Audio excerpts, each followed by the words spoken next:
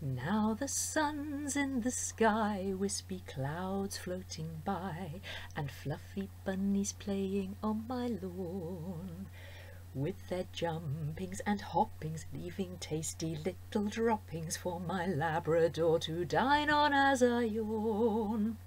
So my thoughts turn to dinner. As a cook I'm no beginner. Do I have all that I need for pastry puff?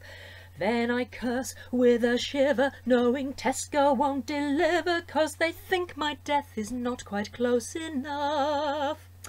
Now, in Cambridge they're quite vocal, so important to shop local, and in principle I'll grow or walk to fetch. But it's easy in the city, while out here the shops are shitty, and to parmesan and garlic do not stretch. So down there they're fine with COVID, reading Virgil, Pliny, Ovid, and homeschooling round the Arga holds no fizz.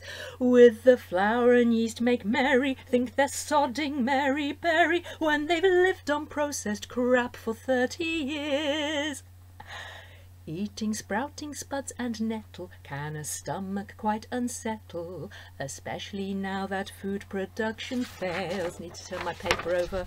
Such palaver, what a caper. We have got no toilet paper, though we've found a use for next door's Daily Mails.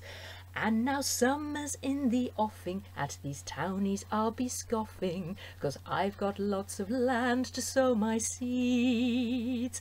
I've got wellies, overalls, and Hugh Fernley Whitting stalls. The only thing a menopausal woman needs